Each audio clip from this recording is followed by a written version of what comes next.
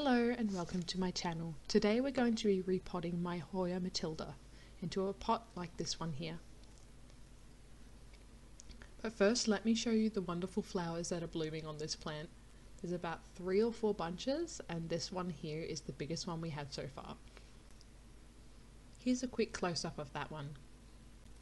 I always like to use terracotta pots for all my Hoyas, and today I'll be using a mix of perlite and plain potting mix.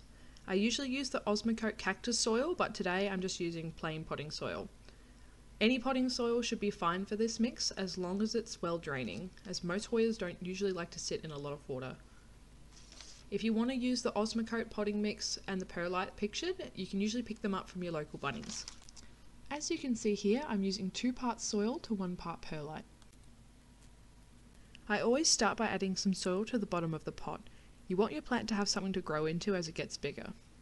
You might need to adjust this depending on the shape of your previous pot though, and if you're finding it still isn't fitting, you might need to upgrade the pot size. I recently learnt something new about the Hoya Mathilde. It's actually a hybrid between the Hoya carnosa and the Hoya serpens.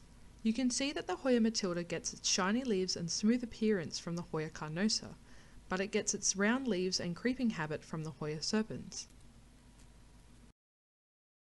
When you're ready and have measured out the soil in your new pot, gently remove your Hoya from its old pot. This may take some time, especially if your plant is root bound or is stuck like mine. You'll see here that I'm going to use a stick to gently loosen the plant from the side wall of the pot. You can also use a chopstick or a barbecue skewer if you've got one. I've had this plant now for a little over 2 years. I bought it at the start of 2021 and it was only about 10 to 15 centimeters long, so it's come a long way since then. I believe I bought this one on eBay, and I get most of my plants and Hoyas from eBay just because it's easier to have them posted. I live in the southeastern suburbs of Melbourne, so back in 2021 there weren't very many places around where you could get indoor plants or like unusual varieties of plants. So I'm very lucky now because there's so many shops around.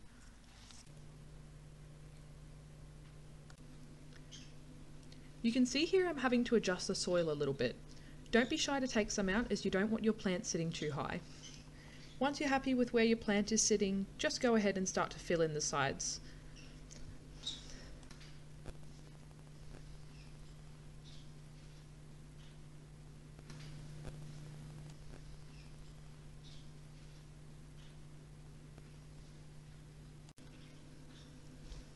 Whenever I work with any vine plants, I like to sprinkle some soil over the top and give it a tap. This gets rid of all the excess soil on top, so whenever I water my plant next, all the soil and tan bark and things don't run over the sides.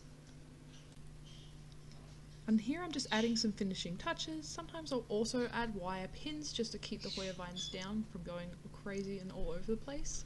But I'll show you that again in another video.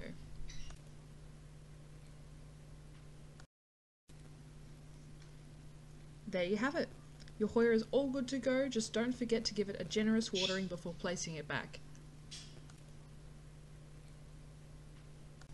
And lastly, I'll show you the fertilizer I've been using. I picked it up from Bunnings, and so far I've been able to get flowers on my Hoya Mathilde and my Hoya obovata. Thank you for watching, and if you've enjoyed this video, please don't forget to like and subscribe for more.